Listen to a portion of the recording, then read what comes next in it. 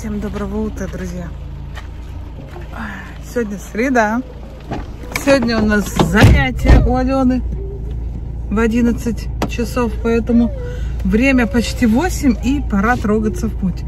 Я еще даже не просохла до конца, с мокрыми волосами выезжаю. Сейчас к бабушке первым делом на кофе и в путь. Что? Мама. Что?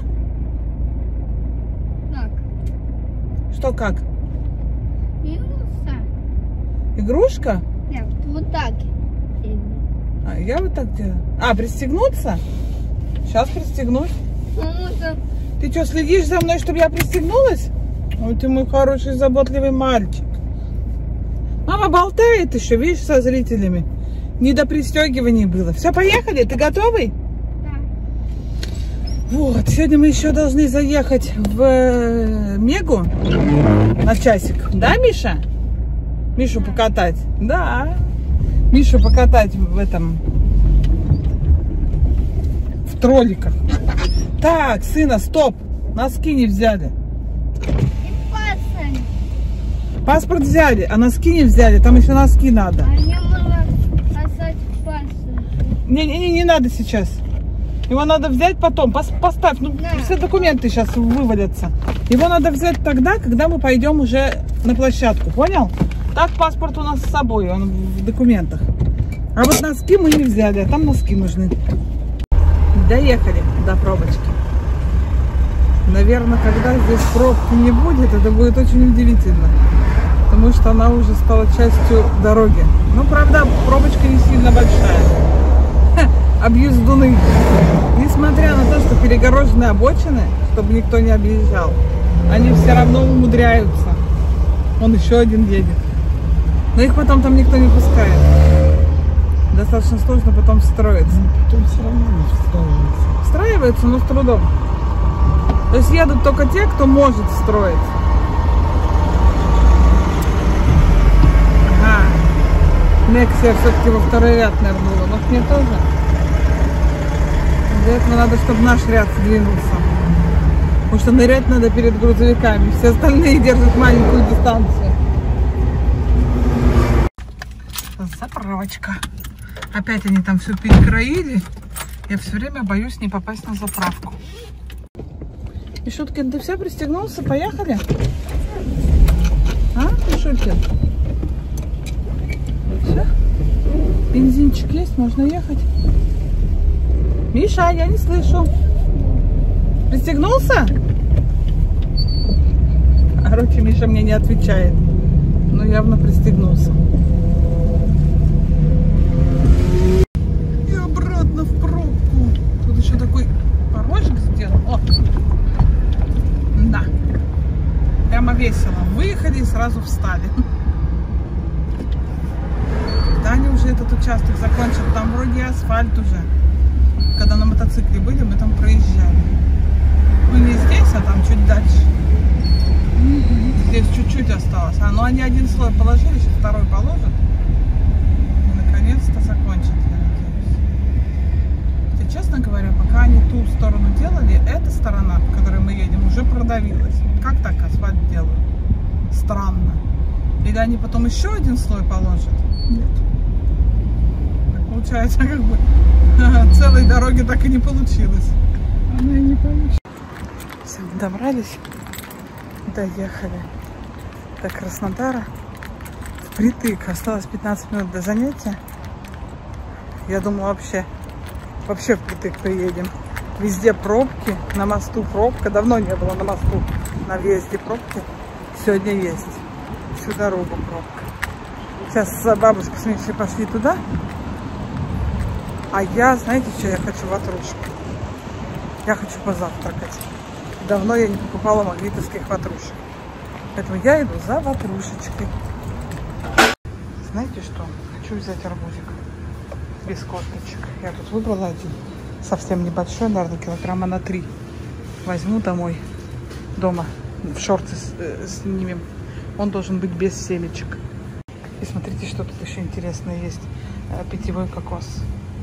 Не знаю, что это такое, но очень хочу попробовать. Но не в этот раз. В этот раз возьму арбузик. Маленький, звонкий, прям хороший. Так, ватрушка. Ватрушка где-то у нас вон там. Вон она.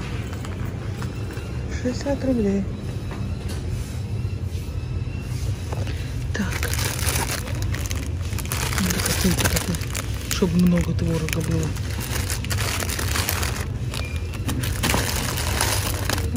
Вот это вот. Так, дата сегодняшняя. Все, топаю уже в саму Евразию. Мишка, наверное, уже ушел на занятие. У меня сейчас будет 40 минут тишины и покоя. Передышка. Потом надо будет ехать в Мегу. Я обещала Мише площадку. А маме обещала Победу. Ну, в смысле, магазин. Победу заехать. А потом длинная пробка и дорога домой. А я еще планировала сделать закусочные эти из батона. С яйцом, сыром, чесноком. Такой, знаете, типа тосты. Что-то привезли тут. Ой, господи. Все, пойдемте отдыхать. Мы закончили. Свободные, как птицы. И идем в машину. Упаковываемся в машинку. Там, видишь, сок лежит рядом с сиденьем. Я тебе сок купила. Закрывайся. Мы снова в мега-одыгее. Вроде в этот раз мы взяли все, что надо. И носки, и документы. И идем вот в эту вот игровую комнату троллики. С Мишу на час оставлю. И пойду в Ашан смотреть, сколько стоит резина на машину. Лето кончается, Света летнюю резину покупать собралась. Что там, внизу что-то есть еще, да? Да, но нам с тобой не то, нам вон туда, в тролликов. Нам зачем туда? Нам там нет... Миш, туда можно, но нам там делать нечего. Почему нельзя-то? Хочешь, пошли? Ну там магазин. А тебе надо в детскую комнату игровую. О, я нашла. Я нашла автоаксессуары в Ашане, ура. Я иду смотреть колеса. Так. Мы уже там набрали целую тележку всякой канцелярии. Так, стоп. Нет, автоакустика. Я не нашла. Где машина? А где колеса-то? Здесь нет колес. Короче, колес в Ашане нету. Я, во всяком случае, не нашла. Но зато набрали всякого разного. И уже подходит время к концу Мишкина, поэтому надо бы это ускоряться. Мама выбирает хлеб. Че? Бери, тепленький. Вот какой нравится? Все нравится. Все, давай, складываем. Вон взяли. Ну, покажу потом, что взяли Катя. Складывай. Батарейки мама взяла, я еще носки Миши взяла. Легенькие. 4 в наборе. Идем платить и забирать Мишку. Пришли в KFC, но не за крылышками, как обычно, а мороженки. Скупим 3 мороженки, съедим мороженки и поедем домой. Мишика забрали уже, он забрался на это. О, мороженка. У всех мороженка. Мишка там с детьми общается, сидит с мороженым. А мы лопаем. Кушай, кушай, Миша.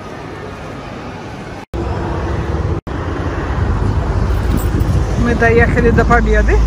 Пока особо без пробок. Пойдем. Давай руку.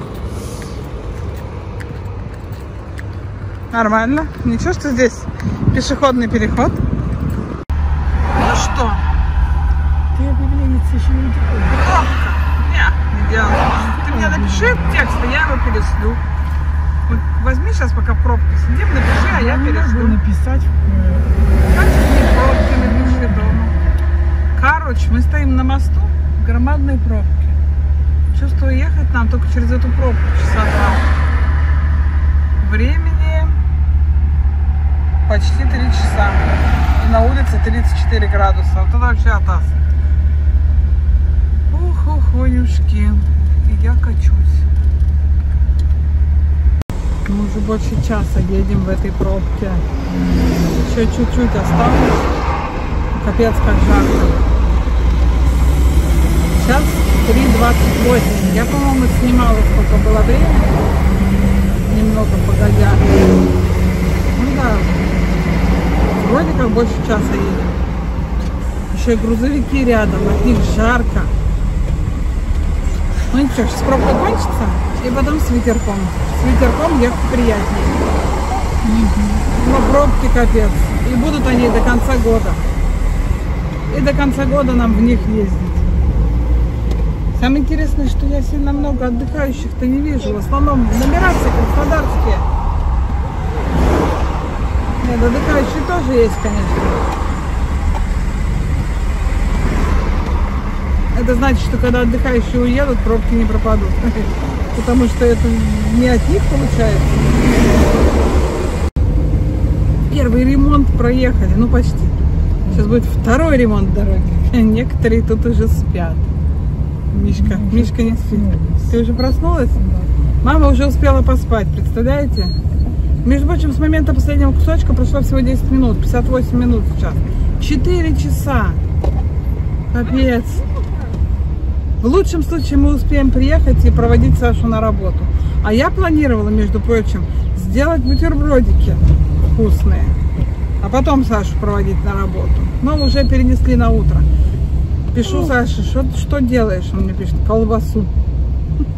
Ну, хоть кто-то сейчас занят полезным делом. А я торчу в пробке. Полезное дело я закончила уже давно. Второе и третье тоже закончила. Теперь просто торчание в пробке. А здесь все разрыли. О, смотрите, я не знаю, видно вам, нет? Потому что я ничего не вижу. Копается. Полностью слой дороги снимают до земли, раскапывают яму, наверное, 1,5 метра. Потом делают. Короче, капитальный такой ремонт. Но вот я сколько езжу сейчас через эту пробку, они сначала сделали одну сторону, перекрывали. Потом нас пустили по этой стороне и начали делать вторую. Но пока они делают вторую сторону, первая промялась уже грузовиками. Вот как делают. И в итоге, по итогу, дорога вряд ли будет ровная, хорошая. По итогу она все равно будет черти чё. Вон, видите, как раскапывают глубоко. Так вот, вопрос. Нафига мы мучаемся с конца прошлого года в этих пробках? Дорога все равно лучше не становится. В чем прикол? Короче, второй ремонт. Похоже, мы будем ехать быстро. Навстречу пробка. А у нас вроде ничего, тьфу-тьфу. А еще я забыла ободок. Меня весь день сегодня раздражают волосы. На последнее время с ободками ездила. Было очень удобно. И ободок забыла, и расческу забыла. Все забыла. Мы уже добрались до дома. Мишка, давай я уберу то, что ты насыпал. Давай? Тут еще слова надо обвести. Я Мише в Ашане вот такую вот книжку для подготовки руки к письму купила. Тут нужно обводить, дорисовывать, доделывать, дописывать. В общем, прикольно. Только надо вот вытереть стол сначала. Миш, ну ты ее понял всю. Зачем так делаешь? Аккуратненько надо. Подожди, я сейчас уберу там. Миша поел торт. Не надо. Не надо. Я сейчас курочкой все стряхну. Это что? На выброс. Так. Стол разобран почти полностью. Кроме Мишкиного оружия и папиных тут шурушок. Миша, ты что, уронил папины шурушки? Ну-ка, поднимай из-под стола быстро. Ты как умудрился-то? Быстро. Ух ты, шкодник. Нифига себе случайно. Ты же разобьешь что-нибудь. А я, знаете, что хочу? Я хочу все-таки сделать бутербродики, которые хотела. Варю яички. Сейчас яички хорошо сварятся. Сейчас натру сыр еще и обжарю батон. Батон должен здесь... Тихо. Стоять. Так, Саша тот ломает, поэтому я возьму вот этот. Вот. И буду делать, собственно, закусочные бутербродики.